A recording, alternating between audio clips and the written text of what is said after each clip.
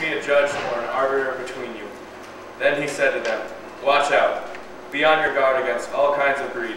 A man's life does not consist in the abundance of his possessions. And he told them this parable. The ground of a certain rich man produced a good crop. He thought to himself, What shall I do? I have no place to store my crops. Then he said, This is what I'll do. I will tear down my barns and build bigger ones, and there I will store all my grain and my goods. And I'll say to myself, You have plenty of good things laid up for many years.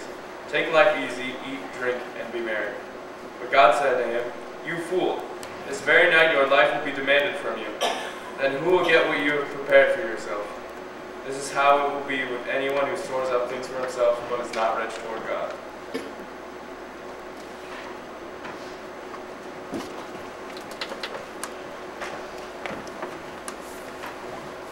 Children's Church.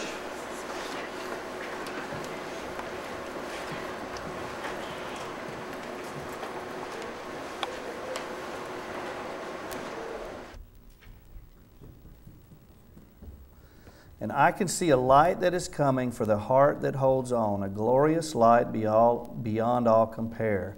And there will be an end to these troubles, but until that day comes, we'll live to know you here on this earth. They didn't know what I was going to preach about when they picked out the song, but that is so, so perfect. Because we're looking at the future, our retirement, what's in store for us. And there's something so much more in store for the body of Christ, for the believers, than there are for the rest of the world, the hope that we have. Just ponder on that while I open us up in prayer. Father, we are just so amazed that your ways are so perfect and true. Father, forgive us for our sins, our departure from your ways. You created us to be in a relationship with you, and you restored us at the price of the blood of your Son.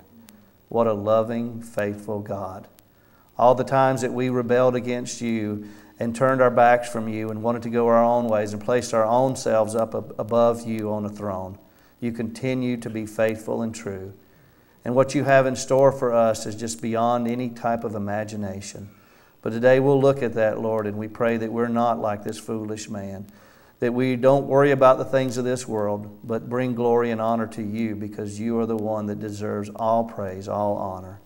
You are an awesome, amazing God, and we love you, and we thank you that because of the death of Jesus Christ, because of his humble sacrifice, and the blessing of your Spirit, that we are sons and daughters of the Most High. We just thank you in the name of Jesus, we pray. Amen. So I entitled this Sound Retirement Planning. Okay, does anybody like that kind of advice? Because I'm going to teach a little bit today. I hope we'll learn something. So let's start with Luke 12, verse 13. Someone in the crowd said to him, Teacher, or the King James Version says, Master, tell my brother to divide the inheritance with me. Now, I don't know what you think, but I think at this point Jesus was thinking to himself, really? All the things I've been teaching and saying, and this guy just blurts out, give me what's not even mine. Because his inheritance, if his brother had it, that means his brother was the older of the two. And he was supposed to get his part after that. The first brother would get twice as much as the second brother. And if there were several children, they would have to divide it that way. So the man's claim was not even legitimate. It was foolish. And he blurted out in the middle of what Jesus was trying to teach his disciples to learn, because he would soon be going to his death to complete the mission that God the Father sent him for. He had already taught his first point to be on guard, and we saw the second one here, that he was supposed to be on guard against the yeast of the Pharisees, which is hypocrisy. So there is a problem that we have, that we wear a mask, that we don't truly say who we are because our hearts are not close to God, they're far from God. Maybe our head knowledge is there, but our hearts don't realize what God has done for us, how much He loves us, what the cost was to restore us back, and what awaits us in our future. Instead, we focus on the things of this world and how we're going to build up our treasures here on earth and how we're going to be okay in our retirement time. When if it wasn't God giving us oxygen each morning when we get up, we wouldn't be able to even live, would we? It's by the grace of God that we have all things. By the grace of God that we are here in a free country. By the grace of God that we're not being persecuted right now for praising His name. So we try to continue to build up treasures on this earth. And Jesus looks at this guy, and his answer is quite clear because he just calls him man. He doesn't even relate to him. He tells him that he's a human being, but no more than that, because he's not getting the concept. He was telling him he was an idiot. Maybe you don't like that word, so I'll give you a synonym for idiot. We'll see if you like those any better. David said it when he said it was the parable of the rich fool coming up. A synonym for idiot is fool, half-wit, dunce, dolt, ignoramus, cretin, moron, imbecile, simpleton. This man had no clue whatsoever. He lacked the knowledge of what God was doing through Jesus Christ. He had seen all the miracles. He'd seen the things that Jesus had done. He had heard the teachings. And what he was worried about instead was, give me what's not even mine, but I want it anyway. I'm not concerned about what you're saying, Jesus. I'm concerned about me, myself, and I. That Trinity, not the Holy Trinity. So Jesus did reply, man, who appointed me a judge or arbitrator between you, or arbiter between you? He recognized him, but that's about all he did. And then he goes on to tell a parable. But we're not going to get to the parable today. We are going to give a couple teaching examples from Alan, not from Jesus. We'll get into that, and we'll see if you remember them. Because do you remember what prop I used last week for our paraclete? What I use? A parakeet. Right there it is. See, you remember that. So we're going to try to use some of that so you'll think about what your future retirement is. Jesus' reply was cold and indifferent to the man because he had no clue whatsoever. He had put himself out there to the reasoning of a fool, one who doesn't fear God and has no understanding of God. His argument was not even valid. It was a rude interruption. He would have known, he would have been a follower of Jesus at this point. He would have known the Old Testament law, and in Deuteronomy 21:17, he would have known that it said, he must acknowledge the son of his unloved wife as the firstborn by giving him a double share of all he has. The son is the first sign of his father's strength. The right of the firstborn belongs to him. So he had no claim. He had no claim whatsoever to call out to Jesus. It was a rude interruption and not a valid claim at all. It simply said, I want, I need, therefore I am. Not to understand at all that the Messiah was standing there before him. Not the judge of the world at this time, praise God, thank goodness. But the Messiah, the Savior of the world, stood before him with convincing proofs. And yet he didn't want to hear what was being said. Maybe if he'd have understood his 10 Commandments better, he would have known these things. What are the 10 Commandments? Can you say them? I'm not putting you on the spot. Let's go to Exodus 20 and we'll read them together. Because if you get, and maybe you'll understand this when we get through it, if you get commandment number 1, guess what? The others will come, won't they? But you know, it's ironic. If you get commandment number 10, which he was guilty of, the other ones will come if you go backwards also. Because the first commandment is to have no other gods before me.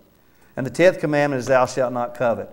If you know that God is God and everything else, you'll never covet. You'll get to that point.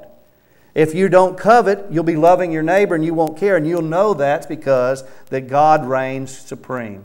That He loves you, that He's in control of all things. So in Exodus 20, verse 1, we read, and God spoke all these words, I am the Lord your God. See, there's the beginning of understanding. The fear of God, acknowledging who He is the beginning of all wisdom. I am the Lord your God who brought you out of Egypt, out of the land of slavery. Number 1, you shall have no other gods before me. Number 2, you shall not make for yourself any image in the form of anything in heaven above or on the earth, beneath or in the waters below. You shall not bow down to them or worship them. For I, the Lord your God, am a jealous God, punishing the children for the sin of their parents to the 3rd and 4th generation of those who hate me. Now, get the key here, because so many Christians don't understand this. That's of those who hate me. Don't worry about those things. Because if you love the Lord, you don't have to worry about it. Train up your children, they will not depart from it. Thank you, David, for the impromptu reading of Scripture. Because he's brought up that way and he had no problem. Even over his dad saying, I don't know if I want to or not. The son stepped up because of his training and read Scripture that he was not prepared to read. He was simply asked to read when we were introducing ourselves to each other. And I think sometimes David kind of avoids me for that reason. But thank you for that, David. I appreciate that so much.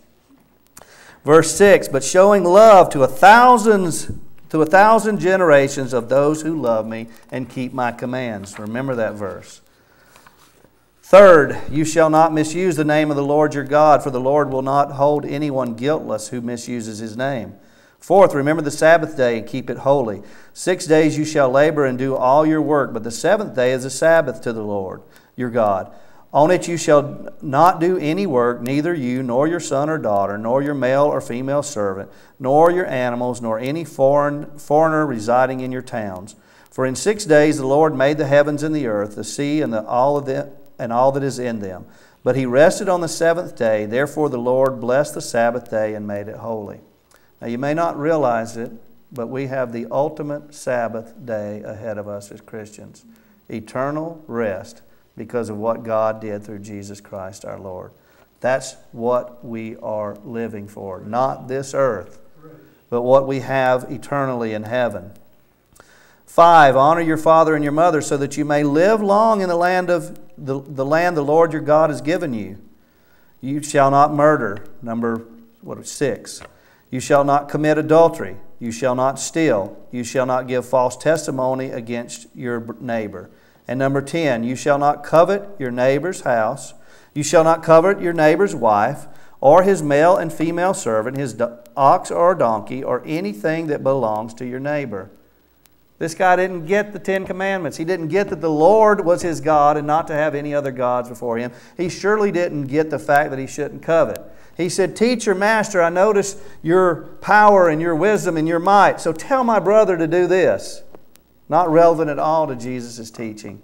A very rude interruption that had no comprehension of what was going on out there in the spiritual realm. It was just focused right here on today, me, now, what I want. Knowing God. Verse 2 started out and said, I am the Lord your God. That is the beginning. If you realize that, then you won't have the problems with the other things. Will you sin? Yes. You probably will, but John says, I've told you these things so that you will not sin. You don't have to. You have the power of God inside of you. But we still struggle. We still fight with that. But if you know that God is who He says He is, that He's in control, that through Jesus Christ He no longer sees your sin and shame, but sees Jesus' righteousness and what you have in store for all of eternity, it'll make all the difference in the world. You won't be like this man. Paul said it this way in Romans 7, verses 7, 8. What shall we say then? Is the law sinful? Certainly not. Nevertheless, I would not have known what sin was had it not been for the law. For I would not have known what coveting really was if the law had not said, you shall not covet. But sin, seizing the opportunity afforded by the commandment, produced in me every kind of coveting. We fight a sinful nature. We are the ones who rebelled against God and have lived in a fallen creation. Does that mean we can't enjoy this life? Not at all. Does it mean that we can't have things? Not at all. There are plenty of people that have plenty of wealth in the Bible. What it means is that you don't have other gods before Him. What it means is that you're focused on the spiritual, the everlasting, rather than the temporal of this world, the filth, the nastiness. Paul later goes on to explain in Romans 13, verses 8 through 10, let no debt remain outstanding, except the continuing debt to love one another. For whoever loves others has fulfilled the law. The commandments, you shall not commit adultery, you shall not murder, you shall not steal, and you shall not covet.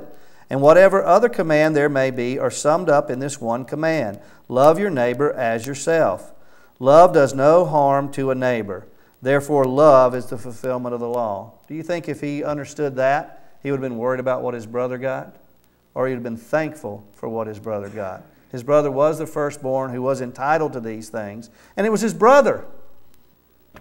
It reminds me of the prodigal son, right? The prodigal son, not really the one that had the problem in that story. It was the other brother who wouldn't accept that son coming back home.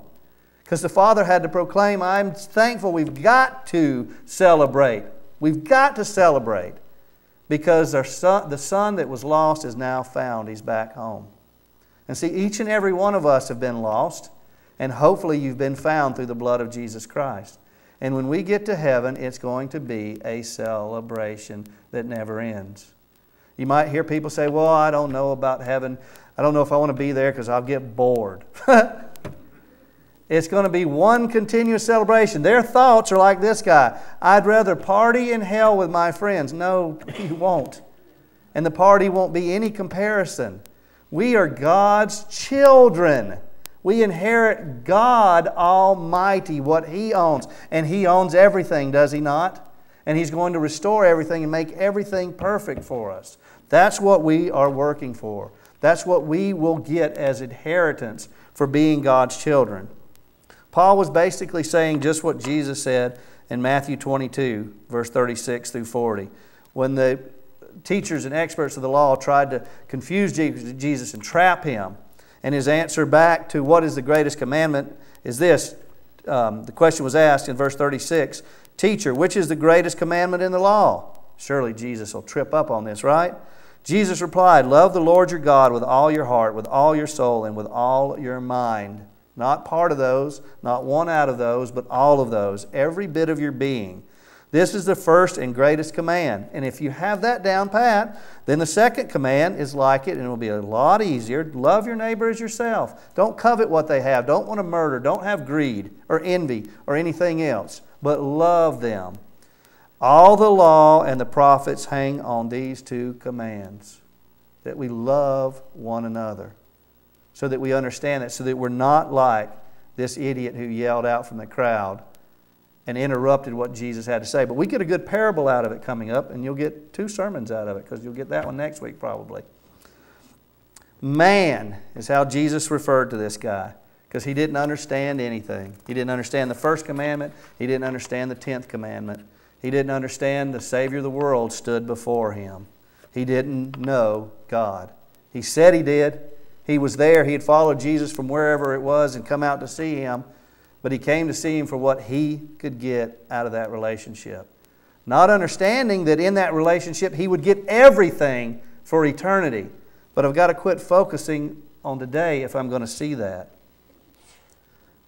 Paul also said in Romans chapter 2, starting in verse 1, You therefore have no excuse. And this is how that man stood before Jesus, with no excuse whatsoever.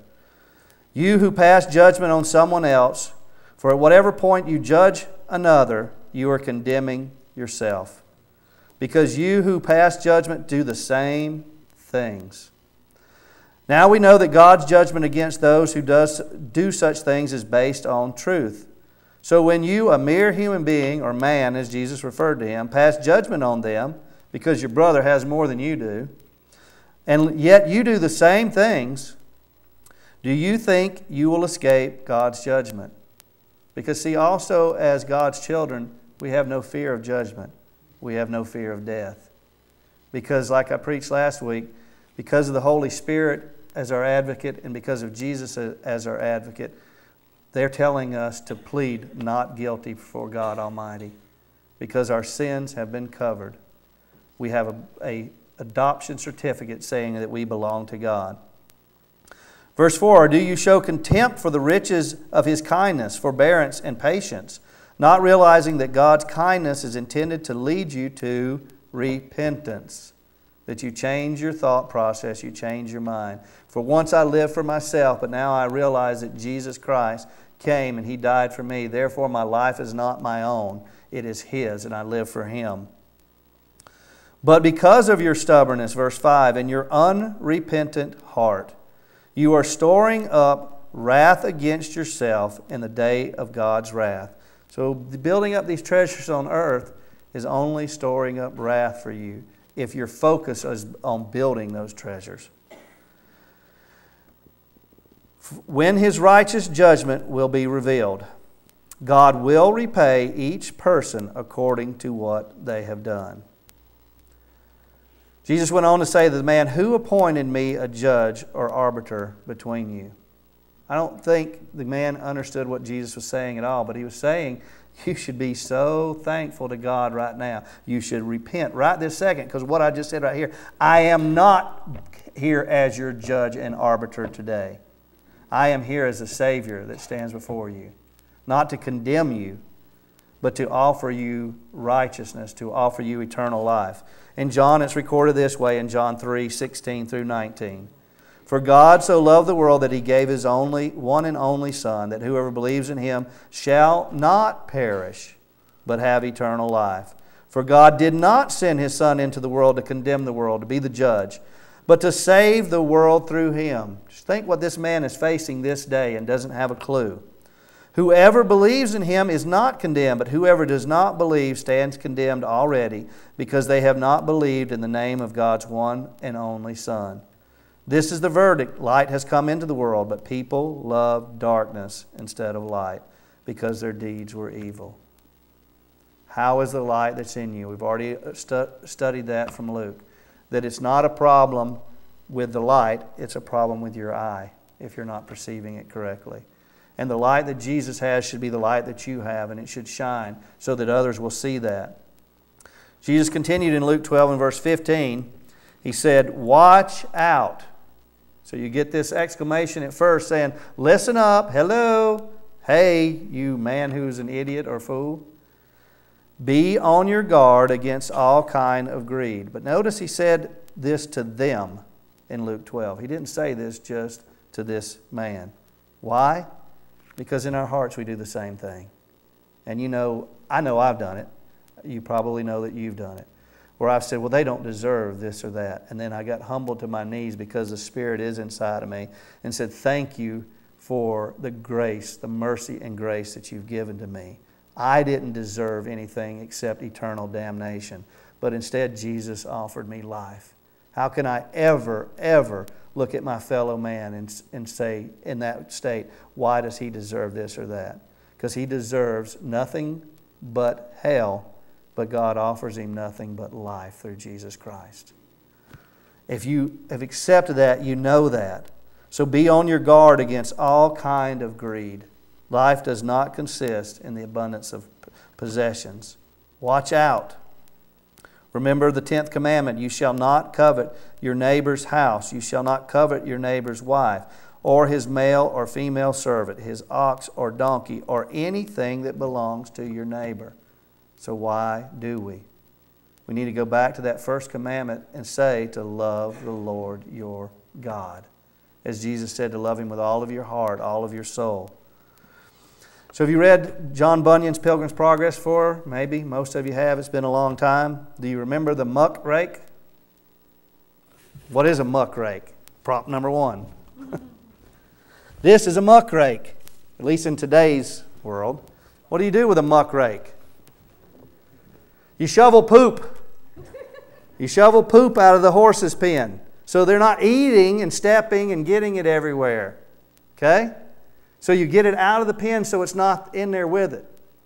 But in Pilgrim's Progress, the man was sitting there raking the muck and would never ever look up to see that he was being offered an eternal crown that was sitting right there above his head. But he would never take his eyes off of this because he was fixed on this world, doing what he thought he needed to be doing, which is raking crap. That's what he's doing. Not realizing that any treasure that's on here, whether there's $1 million on this floor, it means nothing compared to what's being offered to you by God through Jesus Christ our Lord. We've got to get that mindset so that we don't worry about the things of this earth. It doesn't matter if you have abundance or if you have not. Paul taught us that. He said that he was content no matter what the circumstances were, even whether he was in prison, in persecution, or he was free. His focus was on spreading the gospel message of Jesus Christ because it was the power of salvation to those who believe. I don't want to be guilty of that, but I know that so many times I am guilty of that. So I ask forgiveness, I ask for guidance, I ask for the power of the Spirit to lead me through that. To walk by faith, not by sight, so that I don't keep my eyes focused on these things. So I don't worry about the things that this life has to offer. And that's what Jesus is going to go on to say in a couple different parables. He's first going to tell us that we can build up treasures here on earth, but we don't know that we have tomorrow. That all things are given from Him. He's going to tell us not to worry about anything. And He's going to tell us to be good stewards of what we have. That Jesus left this earth and put us in charge as ambassadors, as the light of the world, so that we will spread the gospel message. We have the privilege of doing that, the honor of doing that, so that others may come to know salvation through Jesus Christ.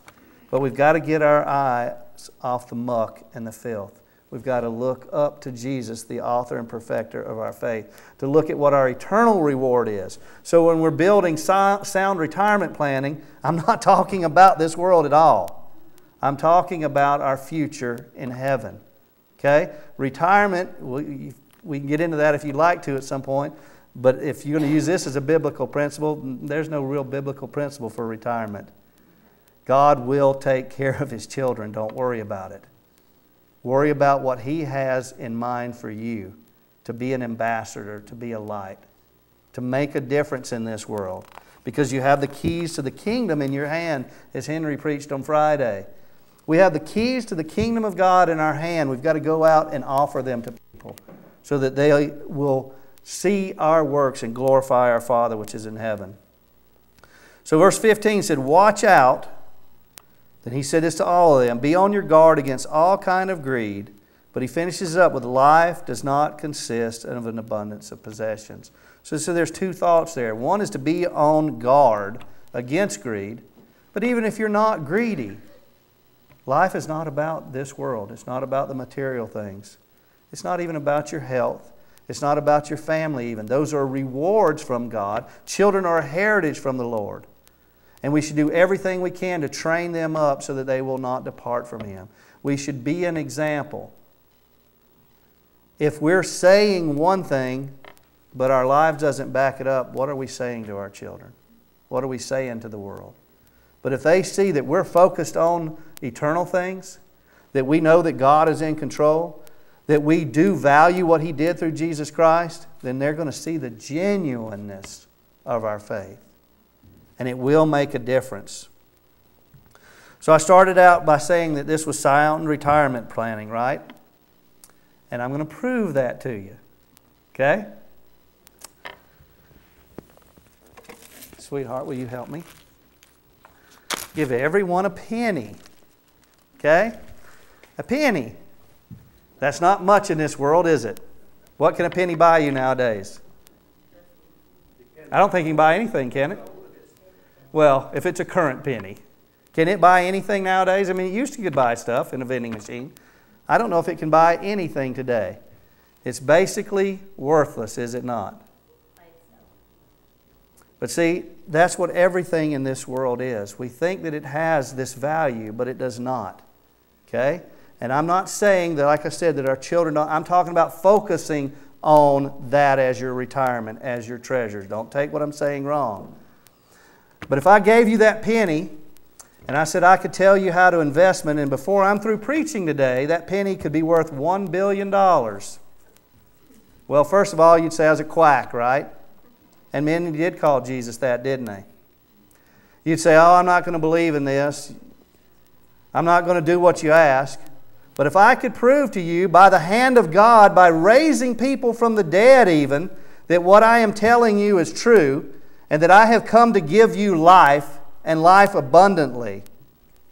But the only way to inherit the kingdom is to die and be reborn again by the Spirit. Will you take that penny and invest it? Because that penny can yield more than $1 billion ever thought about in less of a time fraction than what you have here on earth. Because if you invest this before I get through speaking and you have $1 billion when you walk out of here, that is nothing compared to eternity in the time factor. That is nothing compared to the rewards. Did everybody get a penny? Okay. You can do what you will with that penny. It can be a reminder, whatever. You can drop it in the offering plate. You can sit it there and remind you. But this world is a penny. The things of this world. Compared to that $1 billion that you're going to have for all eternity in heaven. And this is not a fair comparison, guys. Not even remotely. Because your life is like this to live for God compared to eternity. And all the riches that the most richest person has on this earth is but a penny compared to what it will be in heaven. Jesus goes on to say, what can a man give for his soul? You can't. But Jesus is offering you eternal peace, eternal salvation, because He took all of the shame. He paid the price. He was obedient even unto death. He gave up heaven so that you might live today. So what I'm asking you is, will you invest? Will you invest soundly in a retirement package that will pay off? That means investing your life, your heart, your mind, your body, and your soul, loving the Lord your God, not being like this man. And next week we'll look at what Jesus went on to say, the parable. I gave you a couple teaching illustrations today, so maybe you'll remember it. But don't waste your life. Live a life that brings glory and honor to God. Invest it soundly, because you have eternity to reap those rewards. Father, we thank you so much that your ways are perfect, that you do own and are in control of everything, and that you have given it to us as children if we believe in Jesus Christ. Father, I pray here that everyone here knows you. If not, Father, I pray that they come to that knowledge today. I pray, Father, that we do repent of our ways, whether it's for salvation or just turning back to you, and realize that we do hold the keys to the kingdom in our hands, that we are your children, and that you have left us behind to show others the way. We thank you for the riches that you have given us through Jesus Christ our Lord. We thank you for the Spirit that binds us together, for the time that we can be together here and worship and praise you, for you alone are worthy. We come to you in the name of Jesus Christ and through the power of your Spirit as your children. In Jesus' name we pray. Amen.